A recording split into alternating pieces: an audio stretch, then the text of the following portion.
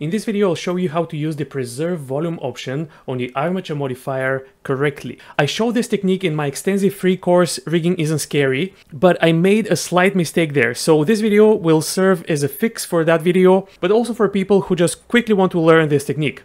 So why do we use preserve volume? Well, for example, if I twist the hand here, I get the candy wrapper effect. And on this character, I did quite a lot of weight paintings, so there aren't any big problems with the shoulder, but this is another area that preserve volume could fix for you. So let's enable it.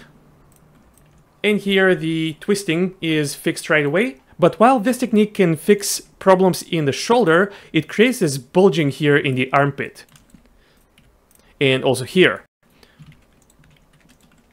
So here is how we solve this. Select the character and duplicate its armature modifier. And on the second modifier, disable preserve volume and enable multi-modifier. This option is specifically designed for this workflow. Go to Data and create a new vertex group. Call it something like preserve. And set it as a vertex group for the second armature modifier. Now create a pose that shows the bulging.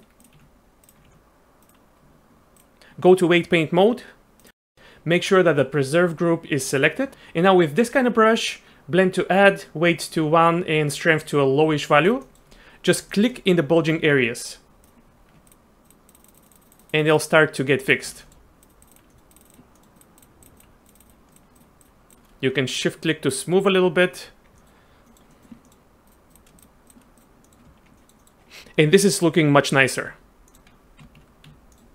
If you follow the Rigging Isn't Scary video, you will have this setup. So we have the preserve group on both modifiers, and on the second one it's inverted. And we didn't use multi-modifier.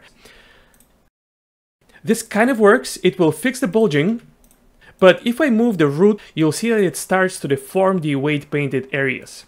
But with the multi-modifier workflow that I just demonstrated, it will work perfectly. No distortion, and the bulging is fixed. I hope this helps, and sorry to those of you who watched the slightly incorrect technique, but if I make a mistake, I'm happy to correct it.